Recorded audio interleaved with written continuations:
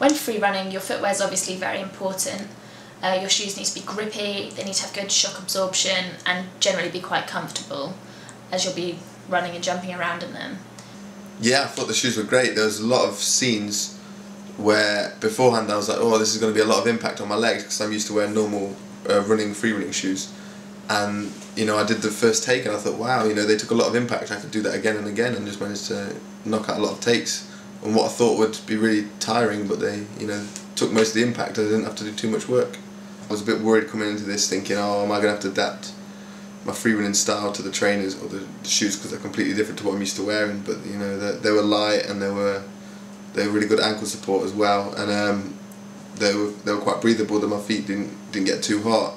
The other good thing about these trainers are that they're really breathable. So it just means that on hot days you can continue to, you know, do your exercise, or if it's even walking, without your feet getting sweaty. I think 3 or 4 scenes where I do quite high drops, and you know, I told Claudiud beforehand I only want to do this one time, and they took the impact so well that, you know, I did each shot 3 or 4 times and I was happy to go again. They're really flexible, and it's really important for, you know, when you're running, trying to kick off walls. It just allows your feet to position in the right way to gain maximum push or distance.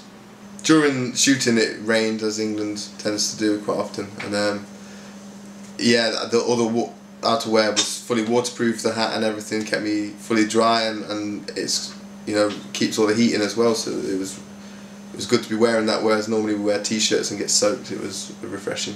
One thing that I liked about these trainers were that they actually are quite stylish. Some scenes we shot, I had to dive roll on roofs with like gravel and things like that, and I thought I don't want to scuff up my elbows or rip the clothing, but they came out, you know, as pristine as they went into the shots. For some of the photos, it required us to run through puddles, you know, a numerous amount of times, you know, 10-20 times. And good thing about these shoes is no matter how many times I run through the puddles, my feet remained dry right throughout. I had to run through puddles for the phantom shots, and yeah, they didn't get wet or anything. They stayed, my socks stayed dry the whole time. You know, I thought, oh, this is early in the day, if they get wet that's going to be quite annoying. I'll have to change my socks, but you know, they're waterproof. Normally police uniforms look, you know, quite heavy, and the whole time wearing them, they're really light, really durable and waterproof, yet they were breathable. They didn't get too hot when the sun came out.